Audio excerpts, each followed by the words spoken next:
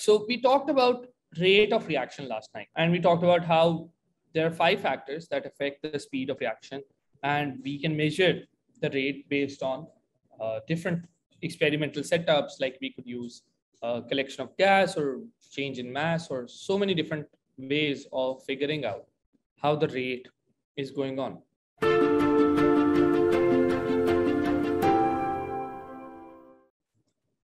All of that we talked about in the context of experiments or reactions that went to completion. So that's a term that we use, that reaction goes to completion. What that means is that all the limiting reactant, it used up. Again, another term here, limiting reactant and going to completion. What does that mean? So I'll give an example. Let's suppose I burn hydrogen with oxygen, and that makes some water. Now, hydrogen is the fuel here. So if I'm burning it and I'm getting oxygen from the air, as long as I have some fuel, the reaction should continue if I let it. So once I run out of the fuel, this reaction will stop. Even though I have oxygen in the air, there is no more fuel available, so reaction will stop. So it is the fuel that has limited how much reactant, how much product is made, or how much reaction should go on. So that is what a limiting reactant is. It is the thing, the main thing that limits how much process or how much output is done.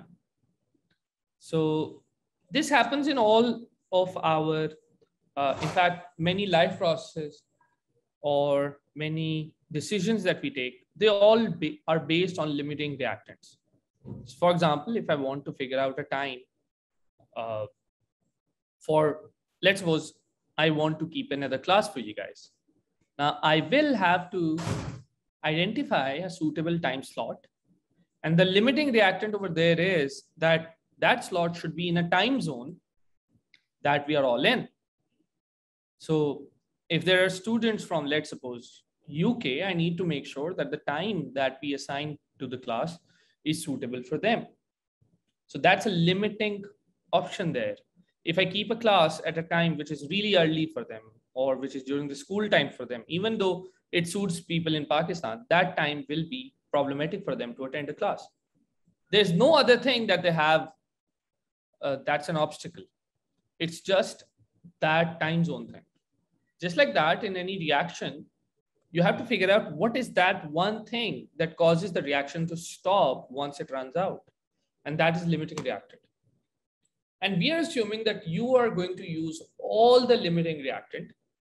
No more limiting reactant is available. So the reaction goes to completion. That reaction has been done as much as it could be, as long as limiting reactant was available. But reversible reactions are a different category. Reversible reactions stop way before they go to completion. So even if you still have hydrogen available or oxygen available or water available, but if this was a reversible reaction and we show it like that through this double arrow, this would mean that the reaction will stop even if you had limiting reactant available. So in these reactions, it is not the limiting reactant that causes the reaction to stop or anything. In fact, the reaction doesn't stop at all, but the product is also not made anymore. So that's a really weird concept to understand. So here's the thing. Normally, if I were to burn hydrogen, we will be getting steam, and unless we run out of hydrogen, we will keep getting steam. But in reversible reactions, if this was a reversible reaction, even if you had hydrogen, even if you had oxygen, and even if you're getting steam, you will not get any more steam despite the hydrogen and oxygen being there. In reversible reactions, it is not the reactants that cause it to stop or cause it to produce less amount. In fact, it is another thing which we call equilibrium. Equilibrium is basically a state where the rate of reaction is equal in both sides or for both sides. Again, what does that mean? When the reactant becomes product, we say that it is going to the right or it's the forward side. And when the product is making reactant, we call it the backward side. So equilibrium or dynamic equilibrium, dynamic equilibrium is basically when the rate of reaction, the speed at which reactants become products is the same at which products become reactants. So the forward reaction, the speed is the same as the reaction or rate or speed in the backward direction. So what is dynamic equilibrium? It is when the rate of forward reaction is the same as rate of backward reaction. Okay, so that's dynamic equilibrium. Why does it happen? For many, many different reasons, and we don't need to go into those reasons in O-levels or IGCSE. We just need to know that there is a thing called dynamic equilibrium, and that is when the reaction goes in the forward direction and also comes back in the backward direction. And when both are happening at the same speed, we say an equilibrium has been reached. So two terms so far. We have talked about reversible reactions, which are basically when a reactant makes product and the product goes back to make reactants. We've talked about limiting reactant, which is normally an important factor in reactions, but not so much in reversible reactions. And we've talked about dynamic equilibrium, which is when rate of forward reaction is same as rate of backward reaction. So let me take a very famous example for this. Nitrogen reacts with hydrogen and it makes ammonia in a reversible process. This is called Haber process. It's a technique that Fritz Haber mastered in early 1920s, and it's a really important process because through this process we were able to override or undo a couple of famines in the world. So this process, because he was able to master it, it saved millions of lives, literally. So Haber process is a reversible process, and the reaction is that nitrogen reacts with hydrogen, makes ammonia. But because it's a reversible process, as more and more ammonia is made, those ammonia molecules collide with each other and we break down to make nitrogen and hydrogen again. So in the forward side, you have nitrogen colliding with hydrogen, making ammonia. And in the backward side, you have ammonia colliding with other ammonia, making nitrogen and hydrogen again. Now, if you're somebody who has set up this factory where you're trying to produce ammonia, you do not want the reaction to go backwards. You want the reaction to go forward. Or at least you want it to go forward more than it goes backward, right? And for that, we have the idea of what we call LCP, Le Chatelier's principle. Okay, this one. So Le Chatelier principle basically says that the equilibrium shifts to undo any stress on it. So a couple of words here that we need to understand. First of all, what is equilibrium? It is when the rate of forward reaction is the same as the rate of backward reaction. So it is when no more product is made overall, the concentration is constant. So शुरू में क्या हो रहा है अगर इस reaction को मैं देखूं तो the graph will look something like this. So initially I have nitrogen. So nitrogen की कोई amount थी, nitrogen is being used up, and suddenly it becomes a constant. It does not change anymore. So this is nitrogen. Similarly, For hydrogen, there might be some amount. So let's suppose this was the amount. So it goes down, down, down, and then it reaches a constant value. It doesn't change anymore. Similarly, initially, I did not have any ammonia. So it was at 0, and then some of it was made, and ultimately it became a 0, a constant again. Now, you can notice that over here, we might assume that the reaction is complete, but it's actually not. The reaction is still happening. Nitrogen is still reacting with hydrogen to make ammonia, and ammonia is still breaking down to make nitrogen and hydrogen again. But the more ammonia is made, the more it breaks down. So there is no change in how much ammonia is and how much nitrogen is and how much hydrogen is in the reaction vessel. So what happens here is that even though nitrogen reacts with hydrogen and makes ammonia, the more ammonia it makes, the more ammonia comes back and makes nitrogen and hydrogen. So overall amounts do not change. Reaction still goes on. Energy is still used. They're still paying the labor and the engineers and the chemists, everybody who is keeping it running. They're still going to pay the electricity bills or gas bills or whatever utilities you're using. But the amount of ammonia that you've made, it's constant. You are unable to make any more ammonia. And that is a situation in which no factory owner or any chemist wants to be, because it's economical loss. If you're still, you set up a factory for making ammonia and you're not getting any more of it, then obviously you're bearing loss of so many other things. So you don't want to go into that situation. So what do? We apply the Le Chatelier's principle for that. And what is Le Chatelier's principle? It's simple. It says, if you have reached an equilibrium, so that's the first thing. You need to have an equilibrium. If the equilibrium is not there, I cannot really apply Le Chatelier's principle there. So first of all, your situation might be that you have reached an equilibrium. Your rate of forward reaction is the same as rate of backward reaction. Okay. Next, you change any factor there. You apply a stress on the equilibrium. What does that mean? Applying a stress means changing the situation. So it could be you change the temperature, you change the pressure, you change the number of nitrogen molecules there, you add more nitrogen, or maybe you remove ammonia through fractional distillation or something. You basically change something in the reaction. So that is stress. You have introduced a stretch on the reaction. So what will equilibrium do now?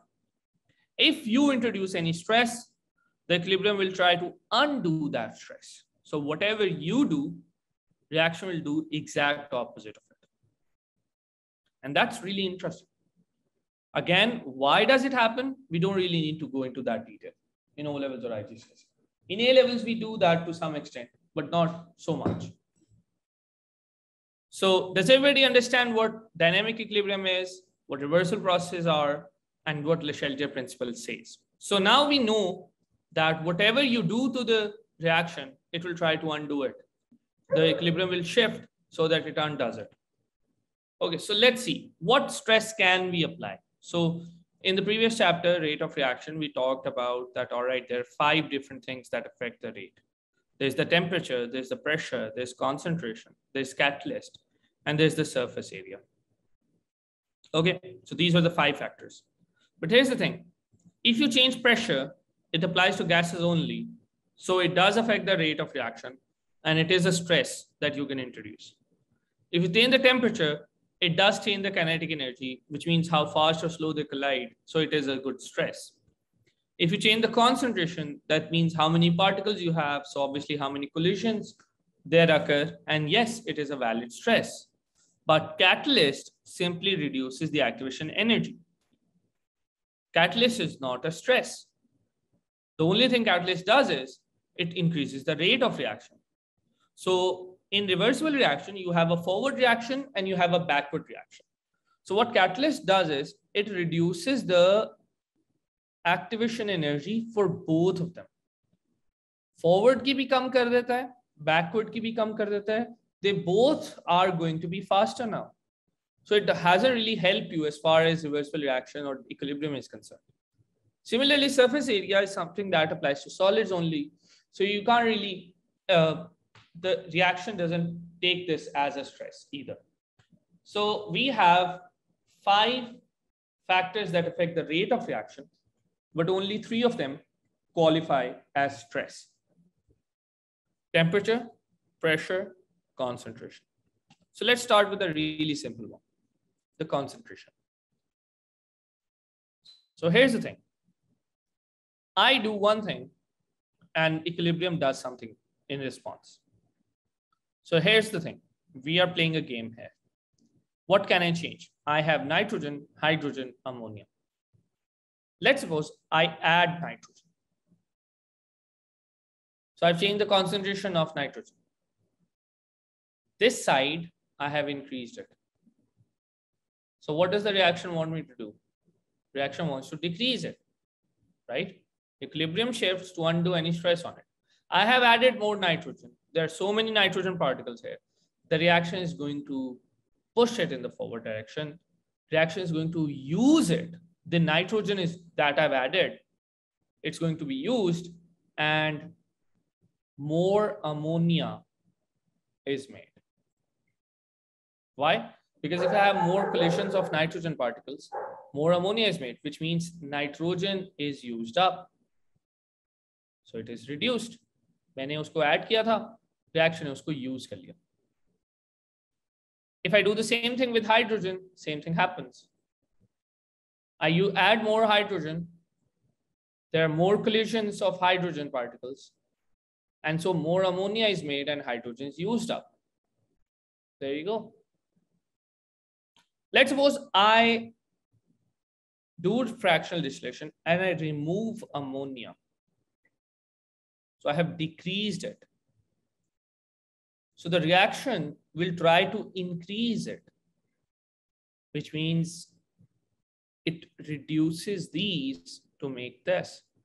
And I say that if I remove ammonia, reaction will try to make more of it. And that means forward reaction will occur faster than the backward reaction. So I say equilibrium shifts forward. Shifts forward. What does that mean? That means the forward reaction happens quicker and the backward reaction happens slower. Now, if I do the exact opposite, if I remove nitrogen or hydrogen, reactants, as far as the reaction is concerned, it's the reactant versus product. So if I remove any nitrogen from it, the reaction tries to make more nitrogen. So that means it comes back. So that means more nitrogen or hydrogen is made up. Ammonia is used. So this we say that equilibrium shifts backward, that it's going to the reactant side. Okay, really simple. So concentration, we have just applied Chatellier's principle. If you increase one side, the reaction goes to increase the other side. So in that way, it uses that. So if you add more product, it's going to make more reactant, and that means the product will be less. If you add more reactant, product will be more. So we say that equilibrium shifts forward. Another thing that it affects is how much of the product you are getting, which is called yield. So if I add more nitrogen, more ammonia is made, so yield is higher. But if I remove nitrogen, less ammonia is made, so yield is lower.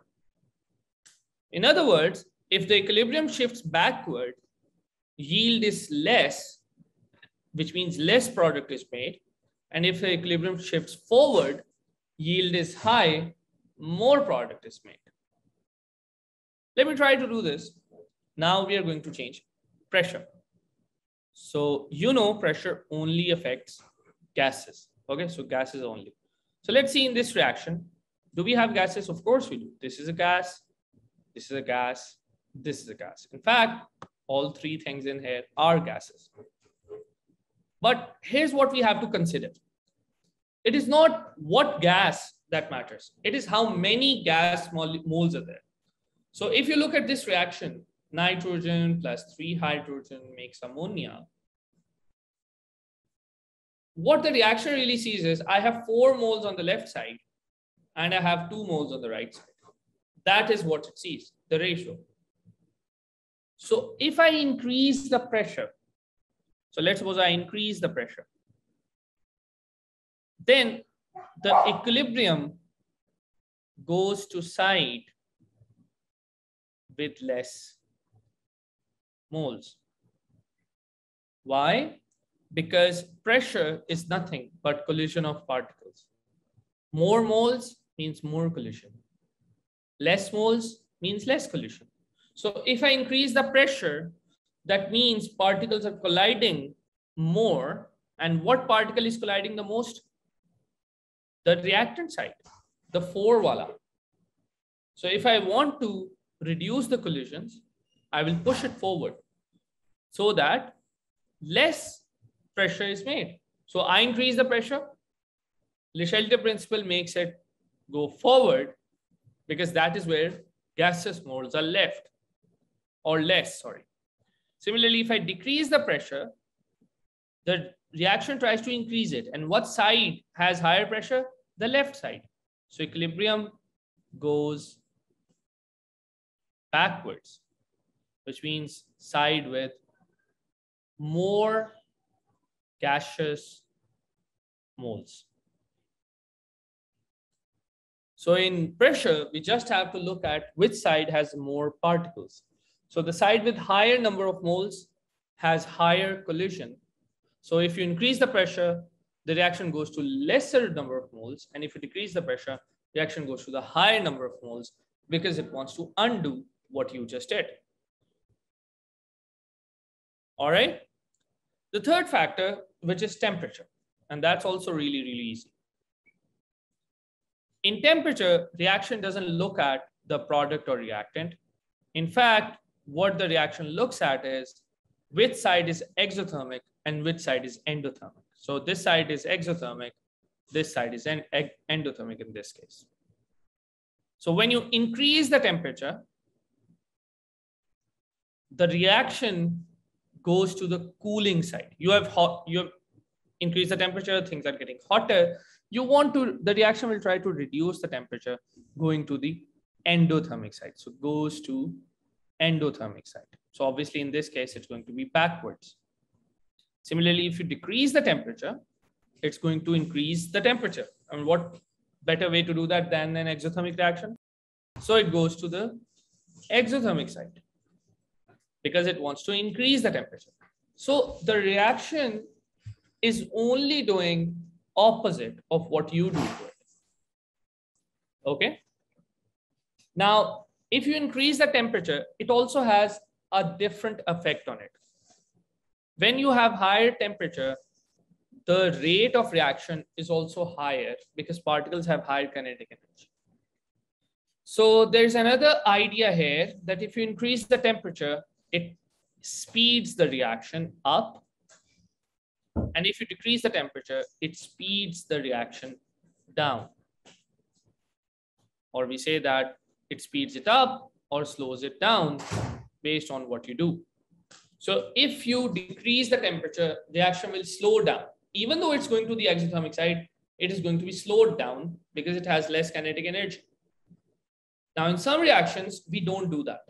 We want to have a faster reaction, even though this is something that reaction does not favor. Why? Because here's the thing. If it goes to the endothermic side in this case, that is the left side, right? So that means you're getting less ammonia. And when you have less ammonia, that means you have less yield. So if you're somebody who wants to make ammonia, you want the reaction to go forward. You don't want it to go backwards. So you want to have low temperature. But the problem with that is that reaction is going to be really, really slow and you're going to waste a lot of time waiting for ammonia to be made. So what people do, they do a compromise. They do this reaction at a high temperature. Even though it reduces the amount of ammonia that is made, but it does so in very short amount of time. So they save time and lose extra ammonia that they could have made. And that is the idea of compromise here, that in many, many reactions, which are exothermic and lower temperature makes the reaction produce more product or gives us a better yield, we still don't prefer that. We still do these reactions at high temperature. And why is that? Because we want to save time. We want to have a higher speed of reaction compared to higher amount of product. So that's the idea of compromise. So 3 factors, all of them affected by LCP. So दोबारा से देखिए, आपको कोई भी reaction मिलता है, reaction को देखने के 3 तरीके हैं. अगर तो आपके पास, I'll give you another example. So let's suppose this is a reaction. I have carbon burning in a reversible reaction, for example, to make carbon dioxide. This is solid, this is gas, this is gas. Now, if this is a reversible reaction, let's analyze it to see what will be the effect on rate and what will be the effect on yield. Yield is how much product is made. So here's the thing. Let's suppose I want to talk about concentration. And when you talk about concentration, then what you look at is not the equation, but you look at it like reactant to product. That's it. That's what you have to look at. So if I add more reactant, if I add more of this, then reaction goes forward, right? If I add more reactant, reaction goes forward. And that means rate is higher and yield is higher. Now let's suppose I decrease the reactant. So I add less carbon. So the reaction goes backward. The rate is slowed down and the yield is also less because the reaction is going backwards. So when you're talking about concentration, the only thing you look at is reactant and product. You don't look at individual things. Okay. Let's suppose we're going to talk about pressure. So when I'm going to talk about pressure, then I'm not going to look at reactant and product. I'm going to look at gaseous moles. So how many gaseous moles do I have on the left side? Just 1. And how many on the right side? Just 1. Which means that no matter what I do, if I increase the pressure, then the rate is increased, but yield is unaffected. And why is that? Because I have the same number of moles on both sides. For gases, I'm ignoring the solids. It's only the gases that matter. So the yield is unaffected. I'm going to get it faster. The rate is higher, but the yield stays unaffected. If I decrease the pressure, rate is slowed down, but the yield still remains unaffected because the number of moles of gas is same on the both sides. Now let's look at temperature.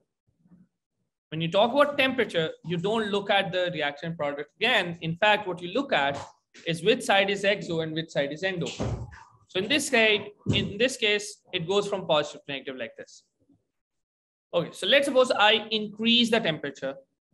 So the reaction goes backward. So that means my rate is going to go up. Why? Because higher temperature means higher kinetic energy, more collisions. But yield goes down. Why? Because it's going backwards to the left.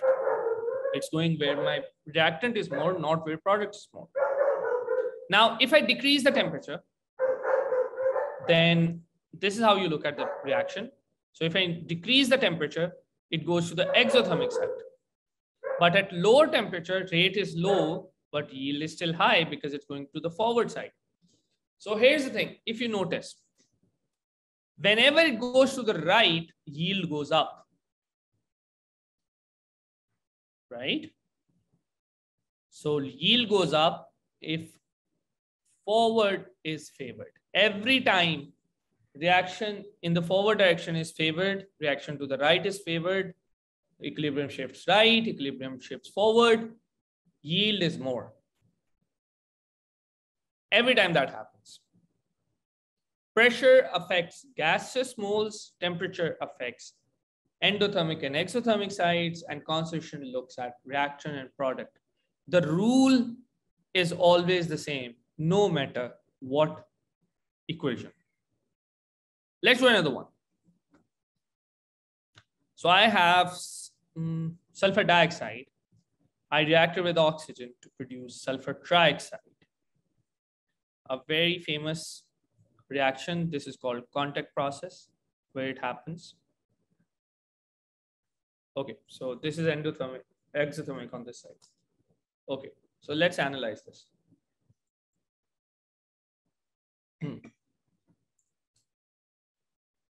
So I have concentration, I have temperature, and I have pressure. 3 factors that I can change. And I want to analyze what effect it has on the rate and what effect it has on the yield. Remember, yield only goes up when reaction goes forward. Okay, when you look at concentration, you don't look at the equation, you look at the reactant and product. That's it. That is what you look at. So that means if I increase SO2, for example, then I've increased the reactant, so reaction goes right. Yield goes up, rate goes up. Similarly, if I decrease the reactant, then the reaction goes left, so the rate goes down and the yield also goes down because it's going to the left. So really, really simple. For temperature, you don't look at the equation again. You just look at which side is negative, which side is positive. So it goes from positive to negative in this way. So if I increase the temperature, then it favors the endothermic side. Reaction rate is high because temperature makes it collide more, but yield is low because it's going to the left. If I decrease the temperature, it favors the forward side, the exothermic side. Rate is slowed down because temperature, low temperature means low kinetic energy, low collisions, but yield is favored. And when you talk about pressure, again, you don't look at the product or reactant, you just look at the gaseous moles. So what do I have here? I have 2 here and 1 here. 3 moles on the left side of gas and 2 moles on the right side. So this is how it goes, 3 to 2. So that means if I increase the pressure, reaction goes to the side with less moles. So it goes forward, rate is higher, yield is higher. But if I decrease the pressure, it goes to the side with more moles, which is to the left. So the rate is slowed down and the yield is also slowed down. And that is what this chapter is. It's all about applying Le Chatelier principle on any equation that you get, looking at what effect any stress can have on it and how you can favor the forward side. Okay. Now, how do they ask you questions on this? In MCQs, they're going to ask you questions about the concept. They're going to ask you about Le Chatelier principle itself. They're going to ask you about definition of equilibrium. They're going to ask you about a certain effect that they've done. So for example, they'll give you an equation. They'll be like, we have increased the pressure. Tell me which side has higher yield, what effect it has on the yield, what effect it has on the rate. So all those factors matter. They're going to ask you conceptual questions like, if I add catalyst, does it affect the yield? No, it doesn't, because the catalyst speeds up both the reactants. Similarly, they can ask you that if I add a catalyst, what happens to the activation energy of the backward process? So it's simple. It doesn't matter whether it's forward or backward process. Activation energy is reduced because it's a catalyst. That's what they do. They can ask you to draw graphs of that, which you have done in the energetics chapter. So that's the MCQs. In theory, they can ask you to, number 1, explain what happens when you increase the temperature on a reaction or concentration on a reaction or the pressure on a reaction, or they can ask you about the compromise. That if a reaction is exothermic, why do people still do it at high temperature? And the reason is that at high temperature, it has a lower yield, sure, but it has a higher rate. So time is money. So they save time and they let the yield go down.